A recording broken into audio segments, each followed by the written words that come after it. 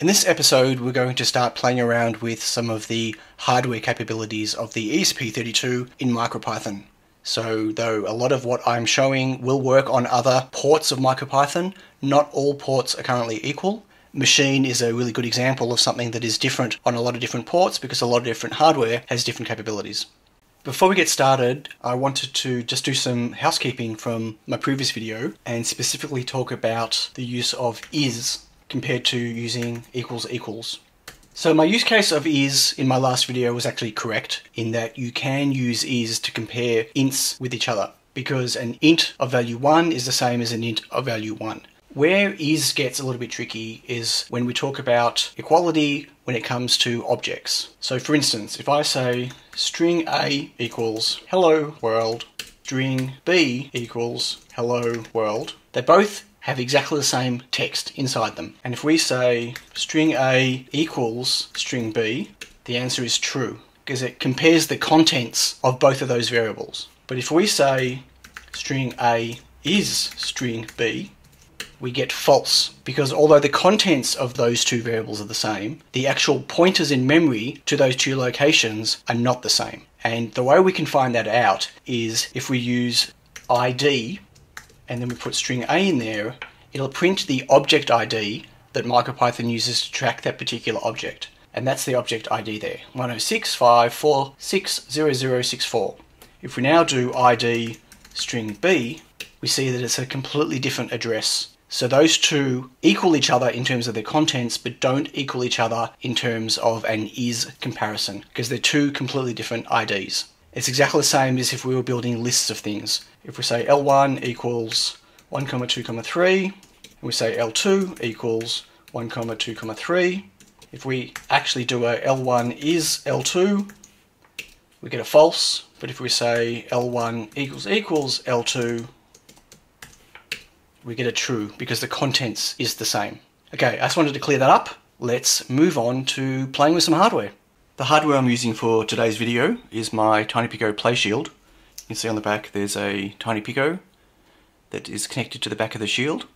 What's great about the TinyPico Play Shield is it's got a whole bunch of buttons broken out. There are 4 of them. There's a reset button. There's an on and off switch if you want to power it with the JST connector on the bottom. There's a 128x64 OLED. And underneath the OLED there's a 3-axis accelerometer, an amp and a speaker. On top there is a light sensor connected to IO32 and there is an LED connected to IO4. So you can pretty much do any type of hardware input or output with this, which is great. And we're going to use this for the examples today. Okay, so I'm going to jump into R shell. You've all seen me to do this a few times. I'm using a -- quiet on this command right now because I've updated my R shell and it dumps a whole lot of stuff to the screen when you use it now, which I don't want. Okay, I'm now going to go straight into the REPL. And let's start off just by looking at the GPIO4 again for the LED. So if you remember from before, we go from machine, import pin. And we can say LED equals pin 4. And it's going to be pin.out, and we can now say LED.on and LED.off. Excellent.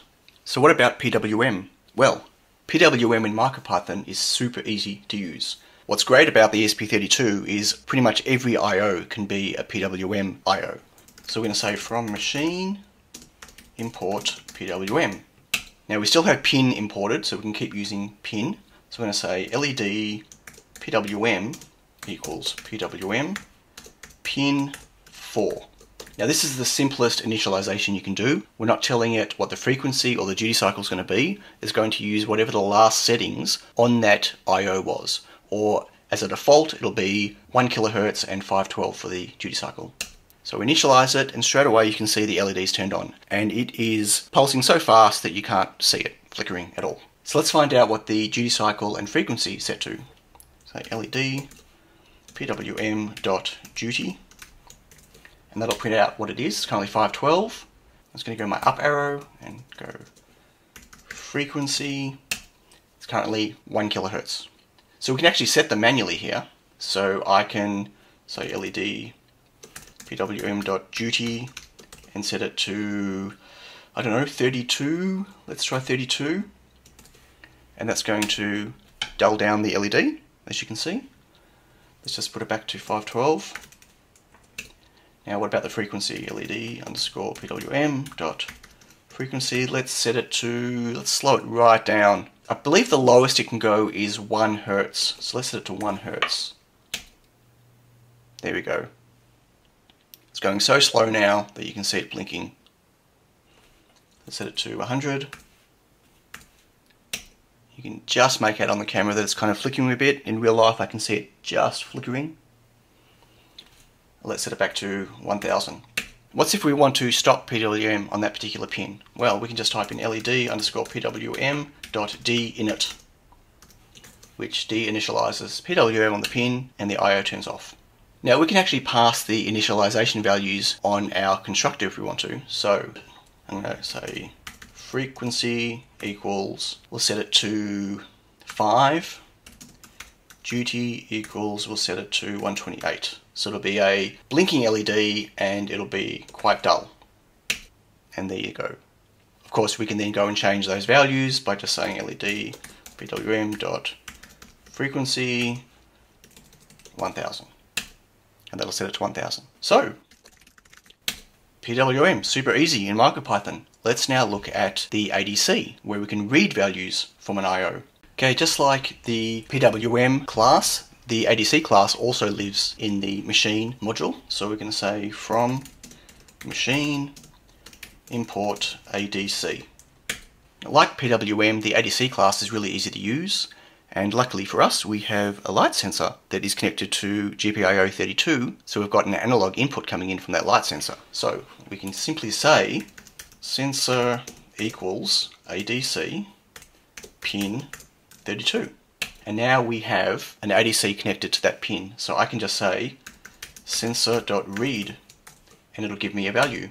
Now remember from my last tutorial, when I type sensor.read, it's invoking the dunder or the special or magic method which tells it to print the result out. It's exactly the same as me typing print, but we don't have to actually type print, which is great. Now you can see two different values have been shown here.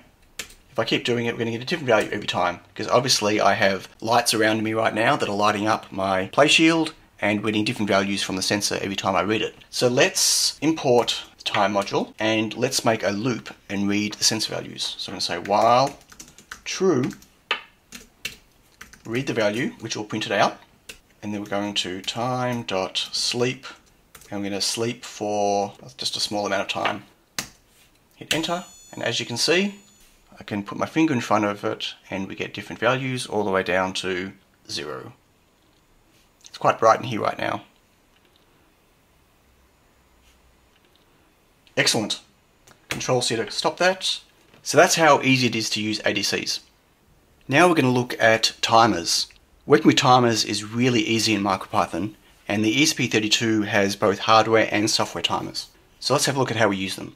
Just like our other classes so far, the timer class lives inside machine. So we're going to say from machine import pin, timer. And we're going to create a reference to our LED again. So we're going to say LED equals pin 4 pin.out. And we're going to create a reference to a timer. In this case I'm going to call it flash equals timer. And here we pass it what the hardware timer we're going to use is, or -1 to indicate it's going to be a software timer. I'm going to make it a hardware timer, so timer 0. Now we're going to need a few things to make this timer useful. And the first thing is going to be a method that we can use for a callback for the timer. There's no point having a timer that fires and doesn't do anything. So we're going to create a function, and we're going to call it flash LED. Now this function has to actually take one value in. So when you use a callback from a timer, the callback is actually going to pass the timer to the callback. So we just need to call it timer. And now we're going to say LED dot value. We're going to set the value of the LED to be not, so the binary inverse of what it currently is. So if it's currently true, it'll be false. If it's currently false, it'll be true. And just to show that working, we can now say flash LED. I'll just pass it 0 for now, arbitrary value, and the LED turns on. And if I tell it to flash LED 0 again, the LED turns off. So we can use that function now as our callback. So how do we do that? We say flash.init, and we need to pass it a few things. Firstly, we need to tell it what the period is going to be. So we're going to make the period be 1 second. We're going to set the mode to be, in our case, periodic. We want it to constantly run, but another option is one shot, so we can make a timer that just fires once. I'm just going to type P and hit tab, and it auto fills in for me. And the last thing we're going to do is set the callback equals flash LED. It's as simple as that. So we tell it how often to fire, if it fires once or forever, and what the callback's going to be. As soon as I hit enter, our LED should start flashing. How cool is that? That's a hardware timer that'll keep running forever until we tell it to stop. And the way we can tell a timer to stop, just like with our PWM, we say flash.deinit. And that de-initializes the timer. How easy is that? So now we're going to look at interrupts in MicroPython, something I hated working with in C++. But once again, in MicroPython, it's easy and intuitive. So once again, we're going to, from machine, import pin. Now, my PlayShield has 4 input buttons, 1, 2, 3, and 4, and they are on various IOs. We're going to work with button 1 right now, which is on GPIO 26. So we're going to create a reference to that button, but1 equals pin 26, and it's going to be pin.input. Now, the PlayShield by default has all of the buttons pulled low, and when you press them, they go high. So that's all we need to do for now. And just to be able to see the state of the button, I can just say but1.value, and you can see that it's 0. If I do the same thing again when I'm holding the button down, it's 1. Excellent. So, to create an interrupt for this button, once again we're going to need some type of callback to be fired, and we could do it inline, but it's much easier just to have a function that gets called back. So we're going to define, call it button press, and once again we need to have a variable in here because the interrupt will actually pass back which pin was hit. So we're just going to call it pin, and inside here we're just going to print pin and see the contents of what that's going to be. Simple as that. So now to create the interrupt, we say but1.irq, and we need to pass it 2 things. What the trigger is going to be, trigger equals, and in this case we're going to have irq. We're going to do it on a falling.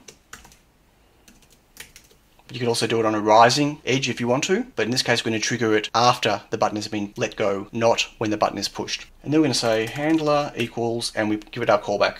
So it's going to be button press. And that's it. So now when I push this button, it prints the value. How cool is that? How easy is that? Way easier than C++ land. So that wraps up part 4 of the MicroPython tutorial for ESP32. Thank you all for watching. I hope you're getting some value out of this tutorial series. I know I am. You learn things much better when you're trying to teach them. I'm definitely enjoying bringing you these videos, and I'm loving MicroPython more and more every time I code in it. Until next time, bye.